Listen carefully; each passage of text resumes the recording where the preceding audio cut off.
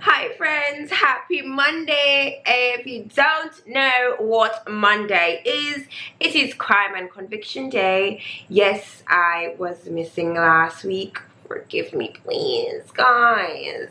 So today I came back with a nice little switch up, a format that I hope that you guys appreciate. So let us jump right into the video.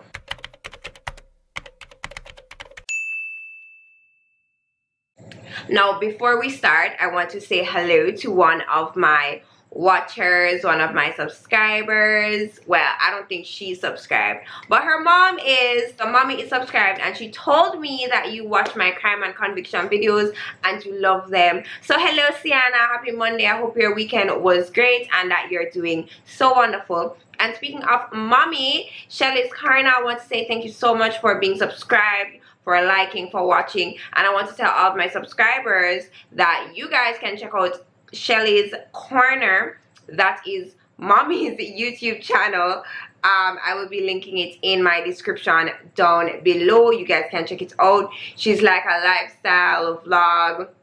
She does challenges and stuff like that on her channel, so you guys can just hop on over there and check her out and click that subscribe button and help her to build her channel as well.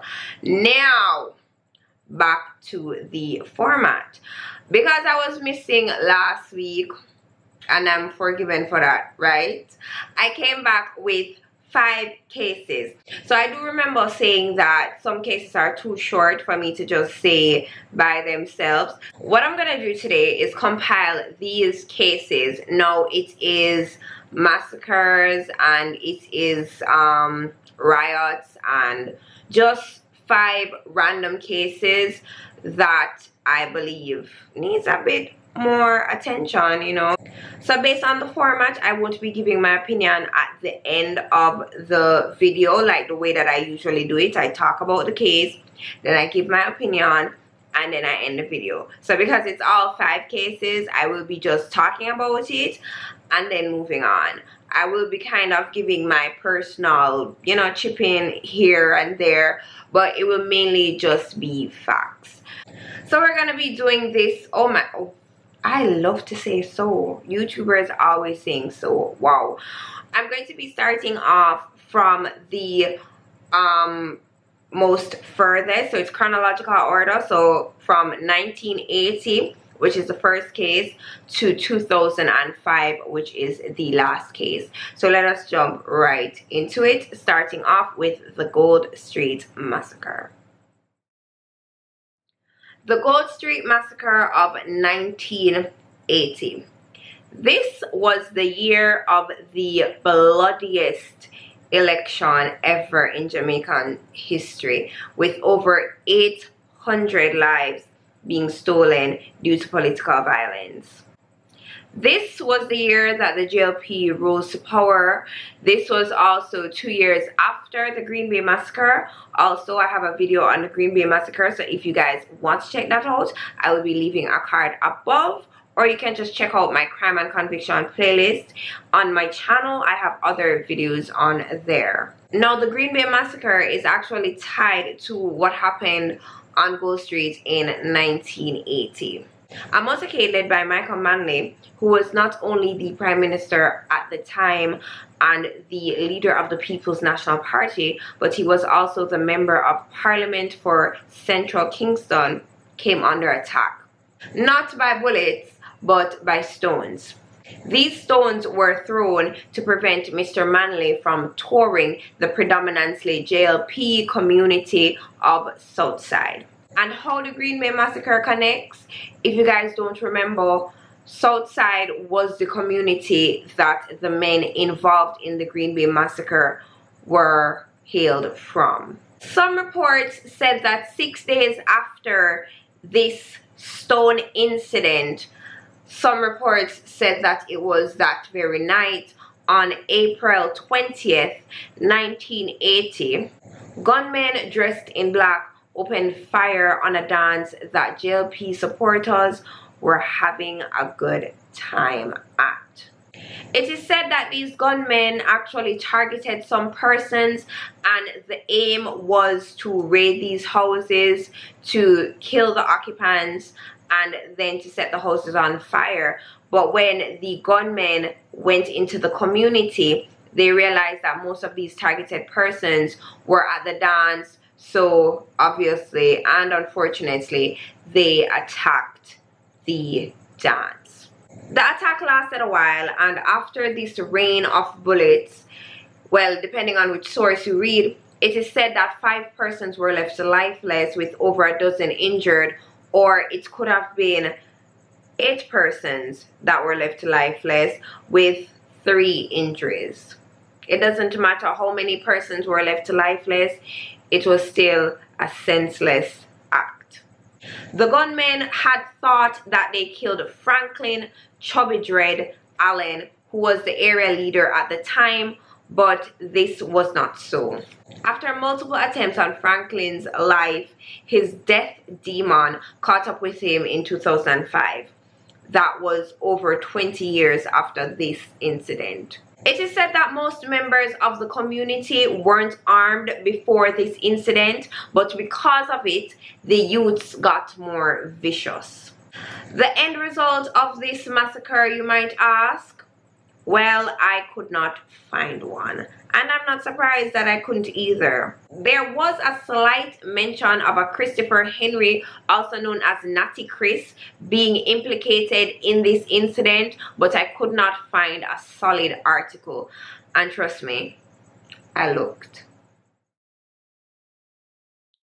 Now fast forward to the year 1997, the year of the condom prison riots, which is one of the riots that I personally feel as if it is the most ignorant riot in Jamaica's history.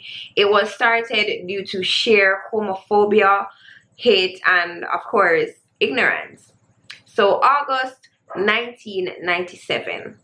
The then Commissioner of Corrections, Colonel John Pescad, announced that they will be issuing condoms to both inmates and correctional officers based on the increase of HIV cases. Now, the details of what happened after both the prisoners and correctional officers of the Tower Street Correctional Center and the St. Catherine Adult Correctional Center is taken from accounts from former inmates, including Hensel Muir and Moses Treston. The links to their interviews will be below in my description, as with all of my other links as per usual. Following this announcement, the homosexual inmates could be heard rejoicing. However, for the correctional officers, they did not take this very well, because to them it insinuated that they were having relations with the inmates. All the correctional officers, except for the ones guarding the towers, walked off the job. It is said that before walking out, some of the correctional officers opened the cells, but it is reported that the prisoners themselves broke out. As expected, pandemonium broke inside the prisons. Unfortunately, they attacked the men suspected of being a part of the LGBTQ community. In St. Catherine, 2 men were burnt alive. Prisoners also used this opportunity to exact revenge, and at some point in this riot, it became a political war. Makeshift weapons were used: stones, bottles, even hands. After 3 days of rioting, the government finally sent policemen and troops into the correctional facilities to restore order. And also the correctional officers that were on strike returned to work. At the end of it all, 14 men were found dead and over 40 injured. But one former inmate said that the death toll was double that amount. But we will never know, will we? Authorities launched an investigation, and by midweek, 15 prisoners were charged from the Tower Street prison, and 10 men were charged from St. Catherine. Well, that was pretty quick. Now, 4 years later, in 2001, we have a massacre more popularly known as the Braeton 7. On March 14, 2001, officers from the Crime Management Unit and the St. Catherine South Division approached a two-bedroom house in Braeton, St. Catherine. Several moments after, loud explosions were heard, and of course, this attracted the attention of residents and a crowd gathered. Men could be heard begging for their lives, then silence. 7 young men were left dead that were between the ages of 15 to 20. From this massacre, police recovered 4 illegal firearms that were used in several murders. Renita Adams, yes, the Renita Adams, was the head of the Crime Management Unit at that time, and he defended the actions, saying that it was self-defense. He reported that they went to arrest one of the 7 men, Christopher Grant, for murder, but were met with gunfire. However, witnesses did come forward to say that these men did surrender themselves and that this was nothing short of a slaughter. Reports actually did back up what the residents had to say, because these men were shot in the head, execution style, with additional bullet wounds to the body. 5 of the officers that took part in this incident were charged, but in 2005 they were cleared of all charges. Again, no surprise there. May 7th, 2003, Kraal, Clarendon.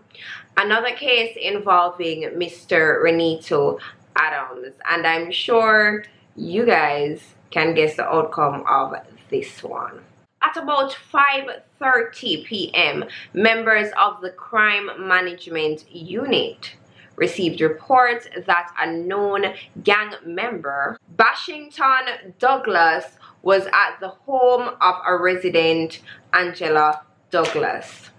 The police officers approached the property, but on their official report, it is said that it was a shootout. 4 persons, 2 males and 2 females, including the owner of the residence, were left lifeless. Of course, the members of the community had a different take on what happened that afternoon. According to the residents, a white unmarked van drove up to the residence with no opposition. Police got out of this van and, unprovoked, began to fire at persons sitting on the veranda.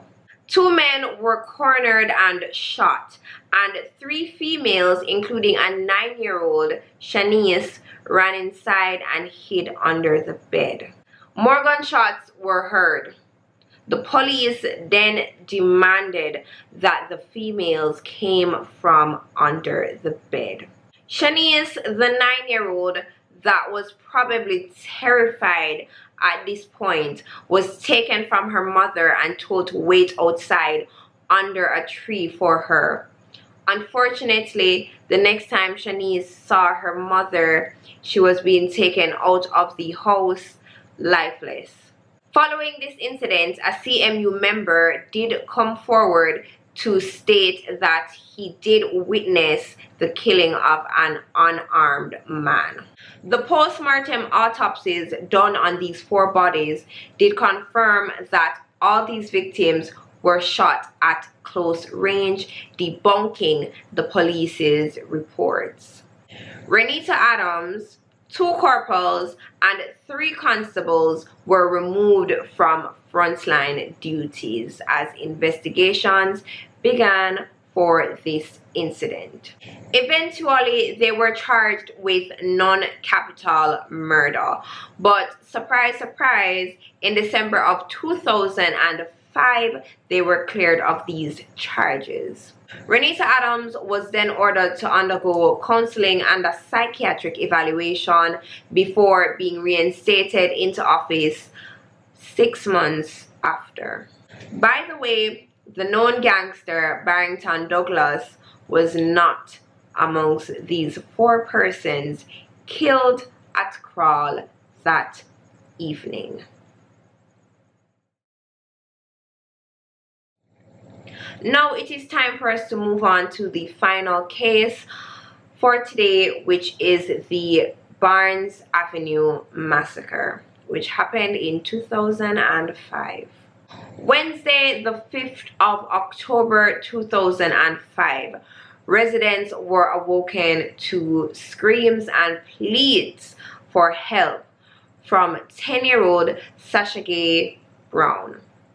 Why was she pleading for help, you might ask? Well, her residence was set on fire and she was inside. This was the act of gunmen, and inside the house were her grandparents and her aunt. Sasha had managed to climb a grill on her veranda, and she was screaming and pleading for help. When the residents realized what was happening and they went to assist, they were shot at by gunmen guarding the house that was on fire. They were making sure that whoever was inside could not get out and whoever was outside could not assist. It was reported that Sasha was screaming until her voice faded and she perished in the fire. All 4 members of this family were burnt to death, and that is a horrible way to go. Horrible.